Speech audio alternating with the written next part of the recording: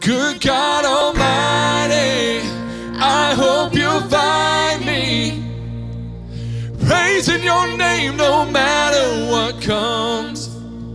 Sing this with me. I can't count the times I've called your name some broken night, and you showed up and patched me up like you do every time. I get amnesia, I forget that you keep coming around. Yeah, ain't no way you'll ever let me down. Good God Almighty, I hope you'll find me praising your name no matter what comes. 'Cause I know where I'd be without your mercy. So I'll keep praising your name at the top of my lungs. Come on, tell me, is he good? Tell me, is he God? He's God. He is good God Almighty. You say your love goes on forever, your mercy never stops.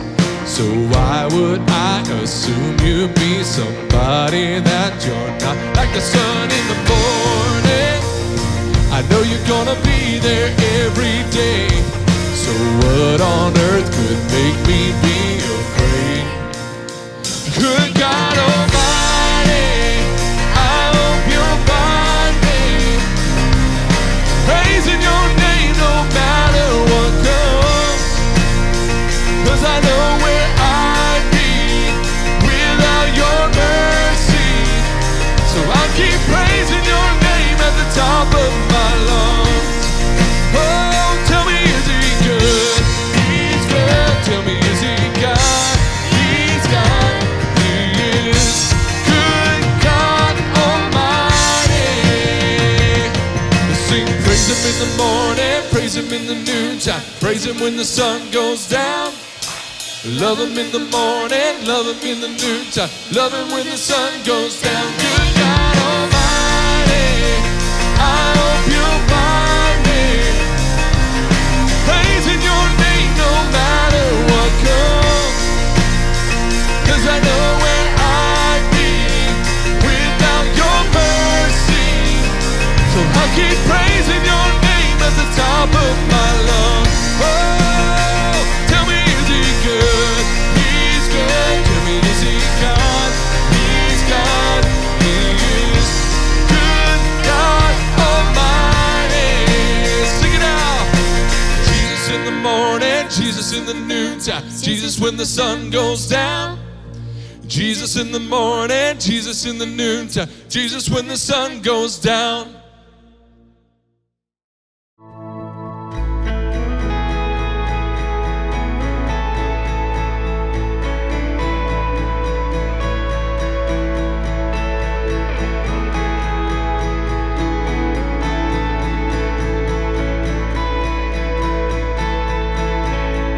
From heaven's throne you came to us and set your heart upon the cross.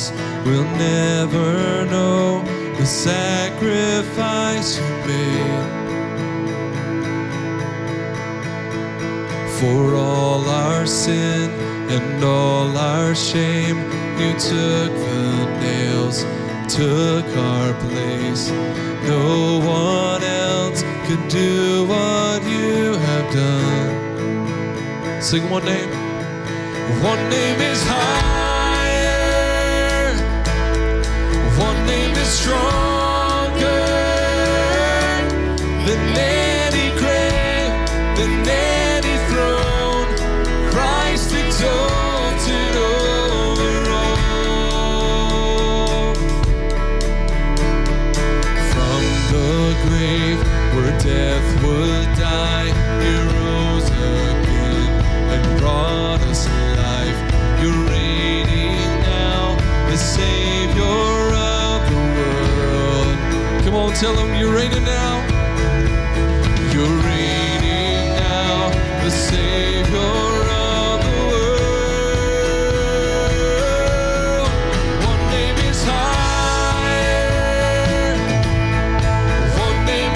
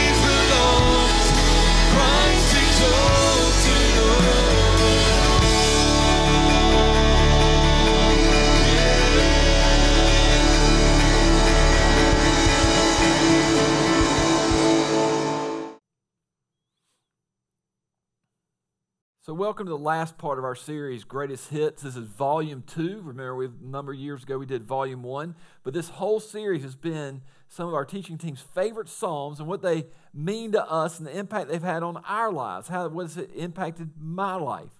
And the 23rd Psalm is one of the best-known passages in Scripture, and we felt that we could not do it justice in just 1 week. So today, we're in week 2, so we're gonna go through a little bit more of this and kind of break it down for you. So if you recall last week, we pointed out how the 23rd Psalm is different from all the other Psalms, or most of the Psalms, in that it's very personal. It's almost like it's David's testimony of God's faithfulness to him.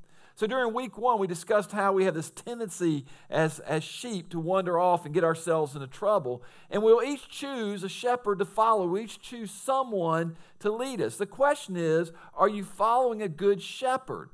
See, in Psalm 23, 1 through 4, we see what a good shepherd looks like. And then we see it also in John chapter 10. But in Psalm 23, it says, "The Lord is my shepherd, I shall not want. He makes me lie down in green pastures. He leads me beside still waters. He restores my soul. He leads me in paths of righteousness for His name's sake.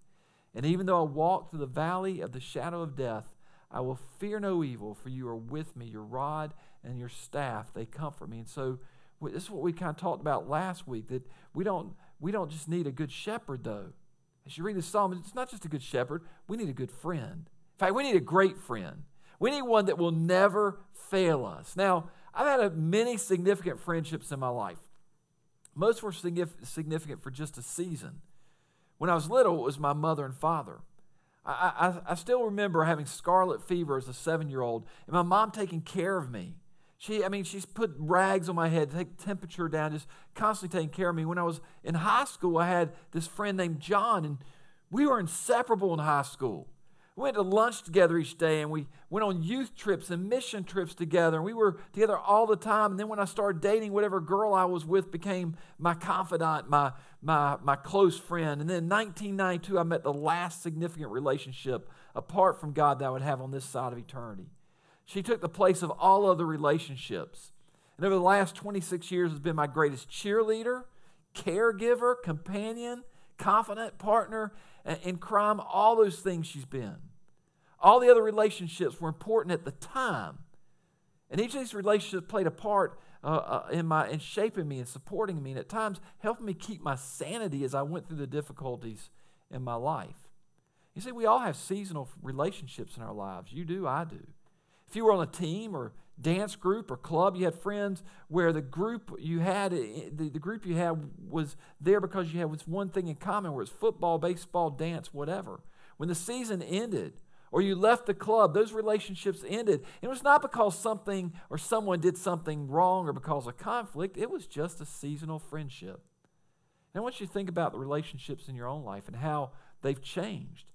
Who was your best friend and closest confidant when you were 7? Now think about this. Was this the same person that was your best friend and confidant at 16? Then who's that person in your life today? I'm almost willing to bet that your best friend in elementary school is not your best friend today. And the thing is, we all long for deep and lasting friendship. We pursue it in romantic relationships and other relationships because we want someone who cares for us and has our back. But relationships change. We can't always count on those around us. People let us down. So today I want to talk about the most important relationship you can ever have and how it is the only one that will last. It is the one relationship that will never let you down because this friend is with you in the valley of the shadow of death. So the big idea today is this. Our most important relationship is our relationship with the Good Shepherd. Your most important relationship is your relationship with the Good Shepherd. So now as we look at the last 2 verses of the Psalm, I want you to be aware that there's a change in focus here. In the first 4 verses, they're about the shepherd, and the last 2 gives the imagery of a friend that hosts this banquet for us. These last 2 verses become even more personal and exude a great confidence in this friend. So I want you to look at what David says. In verse 5, he says, "You prepare a table before me in the presence of my enemies. You anoint my head with oil. My cup overflows." So I want to talk about 3 things about this relationship. This relationship is personal. It's extremely personal. First, this is a table set for 2. This is not for the collective. It's for you and your shepherd. This means the shepherd has personalized the table for you because he knows exactly what you need. He knows what kind of food you like and what kind of things you need. And while you're at the table, the shepherd anoints you with oil. And this is a weird idea for those living in the 21st century America. But oil served a useful purpose to the Middle East as Bedouins traveled through the arid, dusty land. See, the oil was used to soothe the wind-burned and sun-burned face. It would make the face glow because it soothed it so much. It was also said the cup was overflowing with wine. Again, in the arid Middle East, after a long journey, the wine would clear the throat. See, another psalmist wrote this: wine makes the human heart glad, making his face shine with oil, and bread that sustains human hearts. See, that was something they did when a guest arrived at a home of a friend. Hospitality demanded the provision of oil and wine so the traveler could overcome the ravages of the journey. And when we go through the valley, we need rest and refreshment, right? When you go through the valley of shadow of death, you go through difficulties, you need rest. You need refreshment. And when you allow God to lead you where he wants, you'll find a table at the end of the journey filled with love and mercy is set for us. But remember, it's a table set for two. The second thing is this: the relationship is sustainable. Recently, I was reading in my own devotion Psalm 78, which is the history of the people of God as they were traveling the Promised Land. And as they traveled, they were surrounded by enemies, and they were in the desert, which was not a very hospitable place. And in Psalm 78, verse 17 through 20, the writer says this. He says, "Yet they sinned still more against him, rebelling against the Most High in the desert." That's the history of the people of God, always rebelling against God. They tested God in their heart by demanding the food they craved. They spoke against God, saying, "Can God spread a table in the wilderness?" He struck a rock so the water gushed out and streams overflowed. Can he also give bread or provide meat for us, his people? I mean, the history of Israel, man, that's just, when you read through the Old Testament, you see that God provided for his people, and they didn't always appreciate what God did. And it's possible in those times people of God were more concerned with their environment than God's provision. They looked around, saw the desert, and they saw giants, and they saw enemies behind every rock. And you see, the truth is God does not set the table where we think he should set it, but he sets a table. I want you to see where he set the table, because this blows my mind. I just can't wrap my mind around it. It says the shepherd sets the table in the presence of our enemies. We're seeing this table surrounded by enemies in a place inundated with danger. And I don't like that. I don't like that idea. And it's crazy to me that God would set a table where my enemies can see me enjoying his goodness and grace. I mean, I'm not just sustained his table, I'm satisfied his table because he's got there the things that I need, the things that I want.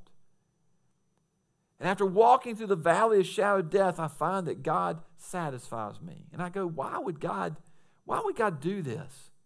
I mean, it's hard to wrap my mind around this, because I would rather be feasting in a banquet hall out of sight of my enemies. I don't know, maybe somewhere like, I don't know, inside a church on Sunday. But you see, God doesn't set the table there. It's out in the open. It's in full view of everyone.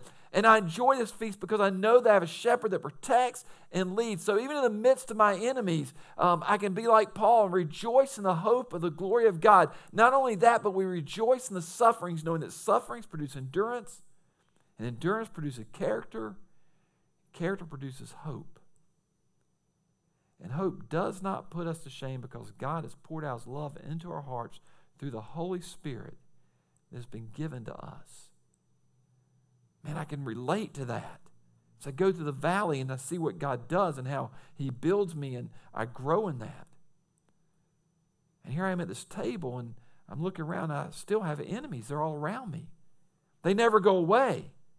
I have predators chasing me. The Bible says I have this enemy, that he's like a roaring lion seeking who he can devour.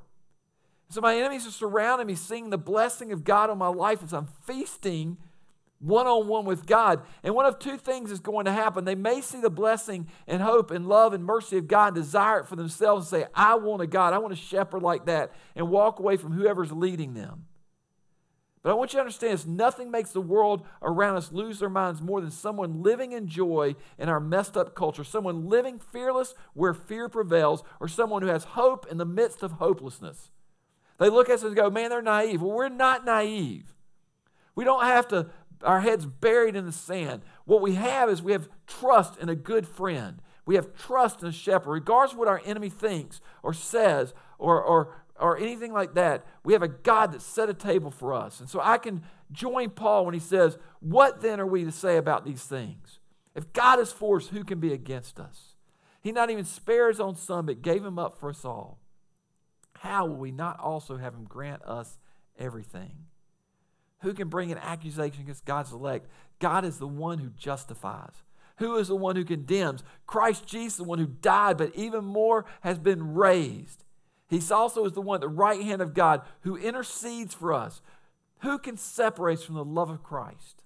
I love this. Can affliction or distress or persecution or famine or nakedness or danger or sword, and let me say this, or enemies surrounding us, can they separate us? Because as it is written, because of you, we're being put to death all day long. We're accounted as sheep to the slaughter. No, all these things, we're more than conquerors through him who loved us.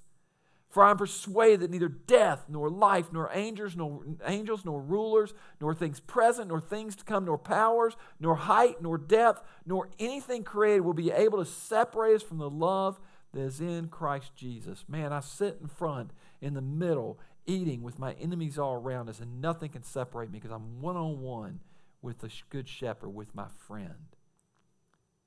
And the end of the psalm encourages me because my hope is more than just a feast in front of my enemies. David tells us this, surely goodness and mercy will follow me all the days of my life, and I will dwell in the house of the Lord forever. So the last thing is this relationship, it's eternal. It's for all time. It never goes away. This is much more than a feast. See, in the Old Testament, when you were invited to eat at someone's table, it created a special bond between you. Not just anybody was invited. And it would often culminate in some kind of covenant. In Exodus 24, the people of God are agreeing to follow the Lord.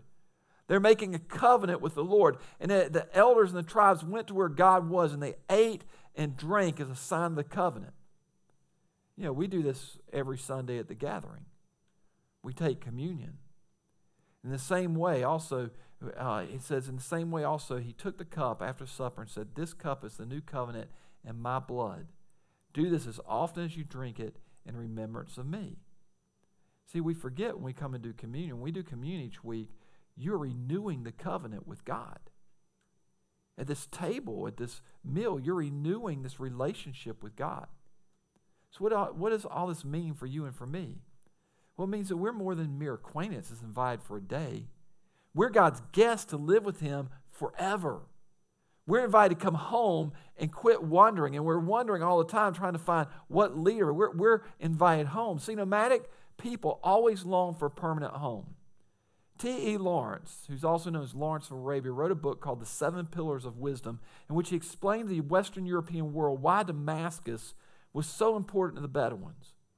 See, due to geography, the nomads would fight a tribe for the right to good land with water and lush grass. Soon another tribe would come and fight them, and one displacing the other. But for the Bedouins, Damascus, with its rivers and land and plenty of area to grow, that was their view of the perfect home. We too long for a home that we can stay in forever. This home with no strife or enemies. It's a place of rest, no fear, and God offers this through his covenant. It's a covenant where goodness and mercy prevail. And what does this mean? What is the whole idea of goodness and mercy? When you take these two words together, it means that we have a steadfast love and support like you would expect from a good friend. This goodness and mercy pursues you. It's not lagging behind, waiting for you to turn around and accept it. Man, it's pursuing you, chasing after you, right behind you. So that even in your rebellion, God's love is chasing you. He never stops giving. He never stops pursuing you out of love. His grace is always there for you, not for a little while, but for all the days of your life and the life to come. When they follow the Good Shepherd, you'll be with him forever. And I think we then start asking the question, how can this be? How do I know it will never end? Because I'm a sinner. Isaiah said it. He said that we've all gone astray and turned our own ways. We've all ignored the shepherd. We've all pushed our friend away. I mean, sometimes in constant rebellion. David even wrote this rebellion, had an affair, and was involved in a murder. Yet his faith in God's mercy never wavered. He turned back to God and had confidence. So in my own life, I ask this question: how can I have confidence that I'm going to live in the house of the Lord forever?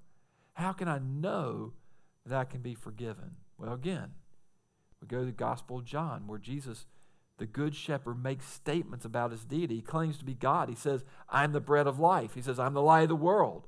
I'm the resurrection of life. I am the way, the truth, and the life. And then John 8:58, he says, he is I am, the personal name of God. He identifies as the God of the Old Testament, as the one who is at creation, the one who all Scripture speaks of. So then when you get to John 11, he identifies with Psalm 23. In verse 11, he says, I am the Good Shepherd.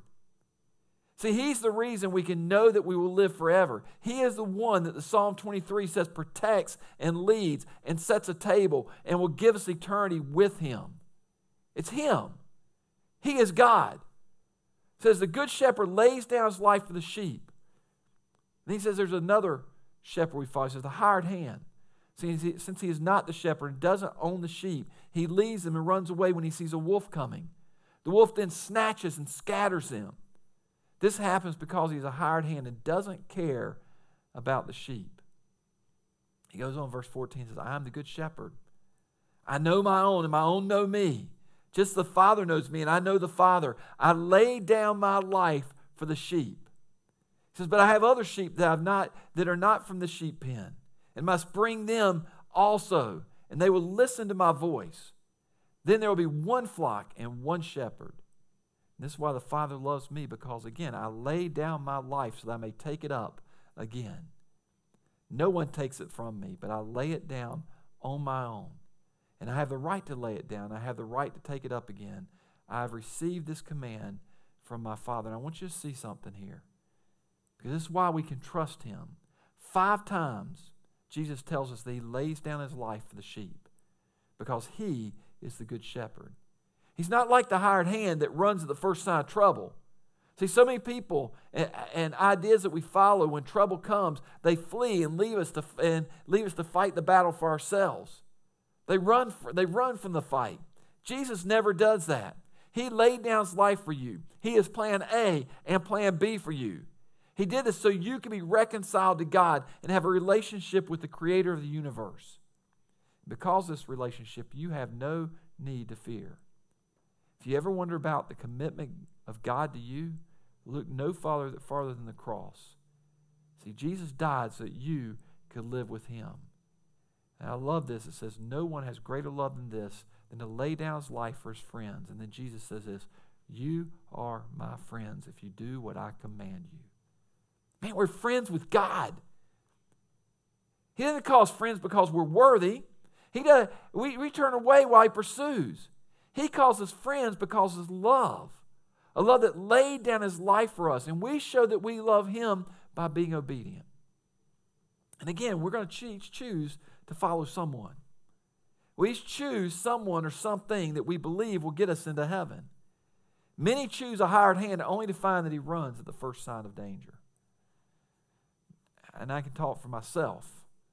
Personally, I've chosen Jesus because he protects me in the presence of my enemies. He satisfies me in the presence of my enemies. He has never, ever, ever let me down. He is the only one that has given his life for me. A lot of people say they will, but he is the only one that's proven it and done it. And there's one other passage that I want to look at before we end. It's found in Revelation. It says this, John writes, for this reason, they are before the throne of God, and they serve him day and night in his temple. The one seated on the throne will shelter them. They shall hunger no more, neither thirst any more. The sun shall not strike them, nor the scorching heat. For the Lamb is in the midst of the throne, will be their shepherd, and he will guide them to springs of living water. And God will wipe away every tear from their eyes. And that's talking about Jesus. Jesus is gathering his people to himself from every tribe and every tongue and every nation. And because I've trusted in him, I will one day be in his presence. And get this, I will see him face to face. And I will be satisfied, and he will wipe every tear from my eyes. I will be with him always. And I got to ask you, do you have this same assurance? David did. This was his testimony. I do, and that is my testimony. You can have the same assurance in your own life, and it all comes down to who you follow. Are you following the Good Shepherd, the one who satisfies your needs, who gives you rest, who restores you, who leads you to the best place, who removes fear and comforts you, or are you following another? We're all following someone. And today I want you to know this. You can know for sure that you have a sustainable and eternal friendship with God by committing to following the Good Shepherd, Jesus. And if you'd like more information on how you can do this, text DECIDE to 919-877-6444 or email us at hello@thegathering.cc and someone will contact you. We want you to know there's a good shepherd who loves you. We want you to have a relationship with him just like David did, just like I do, just like so many other people do. So you can live a life without fear, a life of comfort, a life restored. Will you pray with me? Father, we love you and we thank you for this day. Thank you for your word. Thank you for this testimony of David we find in Psalm 23. Thank you for the testimony that you give us because of the relationship we have with Jesus Christ, the Good Shepherd. And for those who may not have that relationship, I pray that they would step out and they would enter that relationship today, or at least call and ask questions, text and ask questions so that we can help them to find what they need and what they really, really, really long for. And that's a home for all eternity with the Good Shepherd. We praise you and thank you in Jesus' name. Amen.